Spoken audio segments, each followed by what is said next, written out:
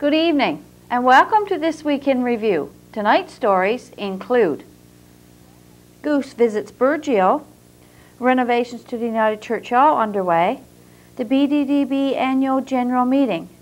These stories plus community events, the BBS Playbill, Off the Rack and more coming up after this.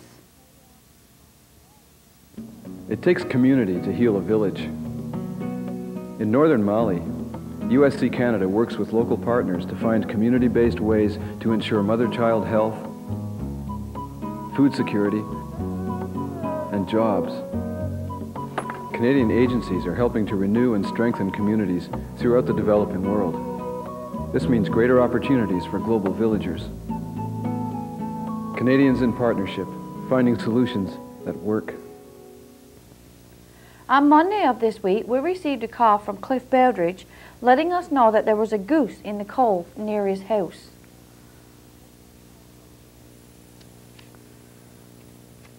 Early Monday morning, Cliff and Betty Beldridge was greeted by the sight of a Canada goose in the water just below their house. With the winter we have been experiencing, it was nice to see this goose, a sure sign spring is here, even though at times it still doesn't feel that way.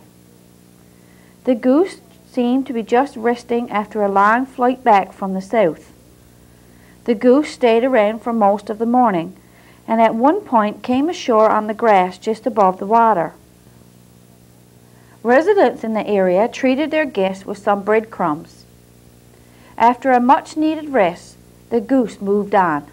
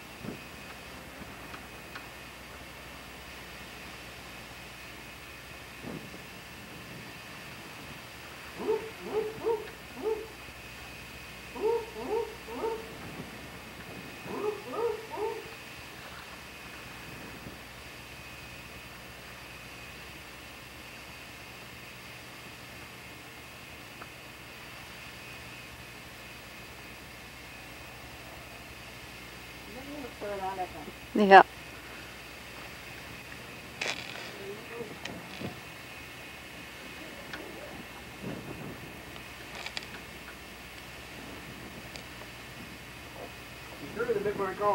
Yeah.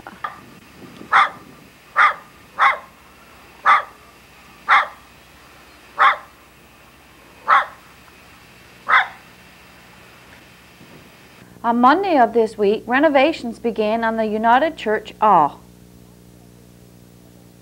This project is for an 8-week period.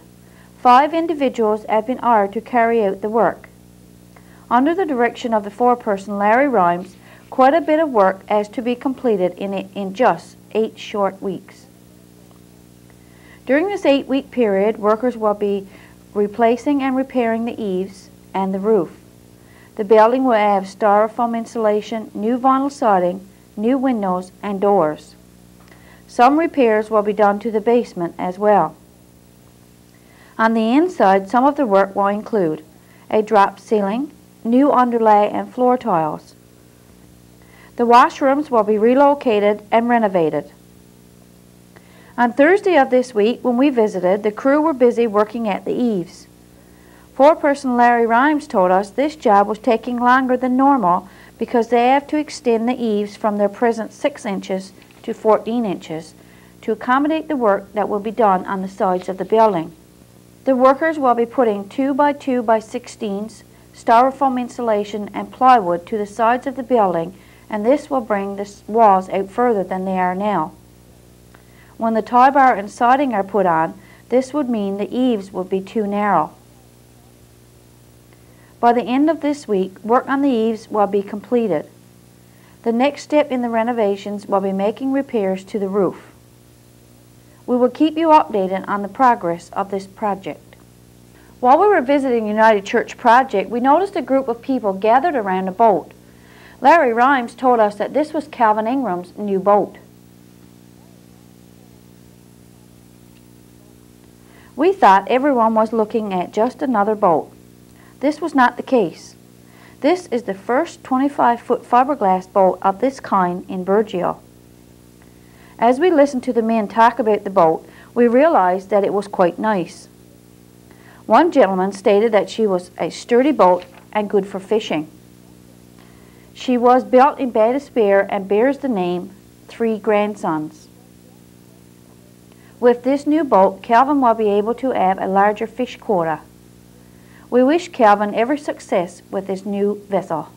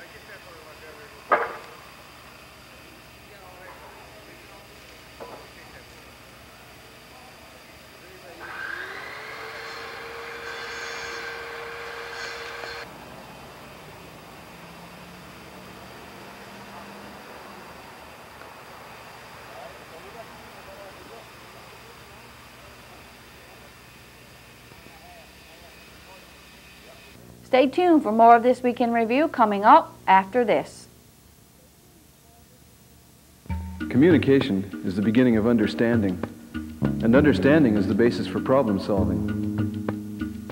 USC Canada believes communication should know no borders. A farmer's field in Ethiopia offers innovation for old problems in Nepal. A community seed bank in Bangladesh sparks ideas for one in Mali. All over the developing world, Canadians in global partnership, finding solutions that work. On Thursday of this week, we were invited to the annual general meeting of the Burgeo Diversification Development Board. The meeting was called to order at 7 p.m. by the Economic Development Officer, Greg Illiard. He welcomed everyone on behalf of the board and introduced the board of directors. Joanne Clark brought greetings on behalf of our MHA, the Honorable Calvin Parsons.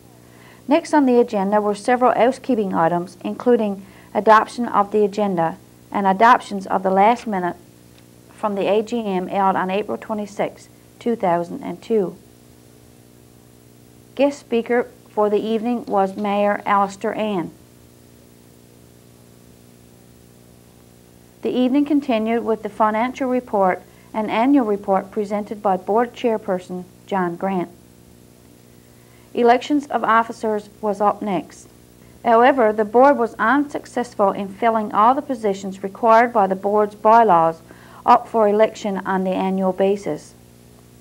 They filled one position and are presently looking for another 3. The meeting concluded with Greg Illiard thanking everyone who attended. If you are interested in the BDDB and would like to become a member of the board, just contact the BDDB office at 886-2302. On Friday of this week, we were invited to the closing celebration for Bridging the Gap. This program began on July the 8th, 2002, with 9 participants learning about the greenhouse at Coastal Growers, who were the sponsoring business. The purpose of this program was to bridge the gap between education and employment. With instruction from Wanda Skinner, the students did classroom work in math, language, reading, and science. The work at the greenhouse helped participants learn all aspects of growing tomatoes, from planting, pruning, harvesting, to packing, and much more. On Friday at 12 noon, invited guests gathered to celebrate with the 9 participants who graduated from the Bridging the Gap program. The afternoon got underway with the welcome and the grace over the hot roast beef dinner. While everyone relaxed and enjoyed their tea and dessert, the guest speaker spoke to the gathering. Mr. Cyril Organ spoke on behalf of the College of the North Atlantic.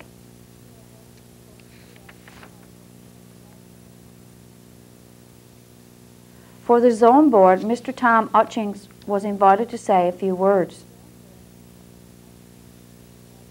B.F. Kirby with the Community Education Network also spoke. For the participants, the presentation of diplomas was the highlight of the afternoon.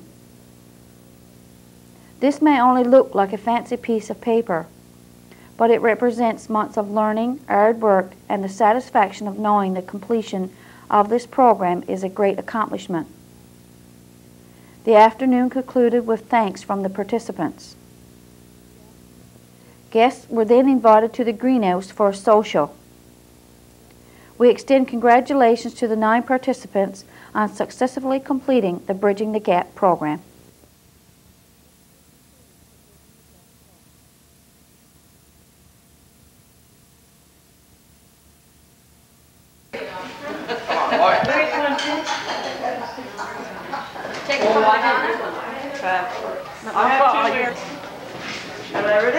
On Friday of this week, SJCH Drama Club went to St. George's to take part in the Regional Drama Festival. This year, the drama team will be presenting a play called Characters during the Regional Drama Festival. Students from 7 to 12 traveled to Appalachia High School in St. George's with drama coach Mr. Linehan. The Regional Drama Festival is always exciting for the students. In previous years, St. John's Central High students have brought home honors for Best Actor and Actress, Best Lighting, and Best Play. We wish them every success again this year. We look forward to their return when they will present their play to this community. Stay with us for Off the Rack, the community events, and the BBS Playbill, all after this.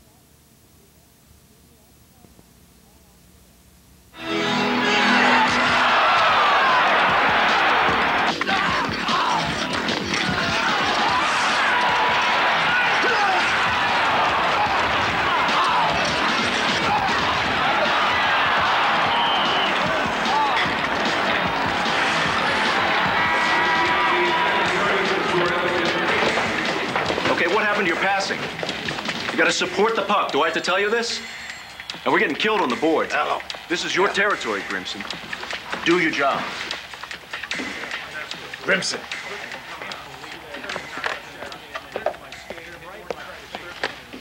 Hello? Hi, honey. What? Al? All right. The itsy bitsy spider climbed up the water spout. Down came the rain and washed the spider out. Out came the sun and dried up all the rain. And the itsy bitsy spider climbed up the spout again. I love you, Daddy. I love you too, sweetheart.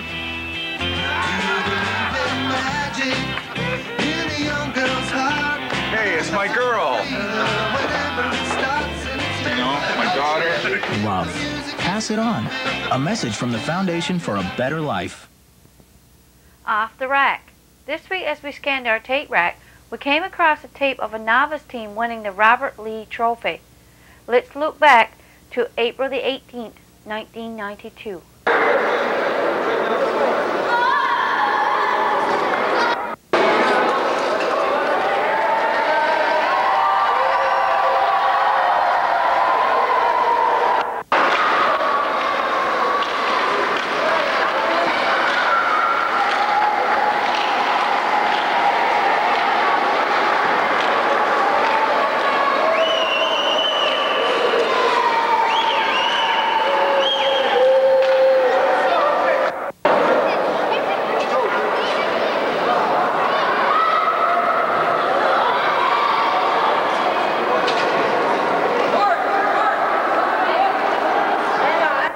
BBS Playbill. Tune in on Tuesday for a rebroadcast of Pansy's Garden. There is no TV bingo scheduled for Wednesday, April the 16th due to Holy Week. Join Pansy and the gang for 2 stories, a craft, and lots of fun on Saturday morning at 11 a.m. on Pansy's Garden. Next Sunday at 6:30 p.m. we will have religious revelations from the United Church. And I'll be here again next week with This Week in Review. For This Week in Review, I'm Marie Rose. Good night and God bless.